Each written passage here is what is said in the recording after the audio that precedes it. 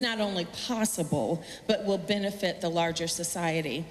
As president, how would you transform our national budget priority to meet the needs of the 140 million poor and low-income people in this country?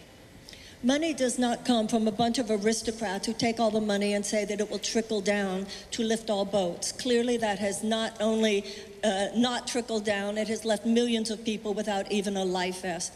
I would repeal the 2017 tax cut that gives 83 cents of every dollar to the very richest among us. I would put back in the middle class tax cuts. I would repeal the corporate subsidies such as that which gave $26 billion to the fossil fuel companies alone. I would do the $386 billion cutting off of the military budget, because that military budget does not represent our legitimate security needs. It represents short-term profits for defense contractors and an endless preparation of war as opposed to real peace building. And every dollar that you spend on education and health does much more to create jobs than does military expenditure. And I would also put a 3% tax on billionaires and a 2% tax on everyone who has $500 million and more.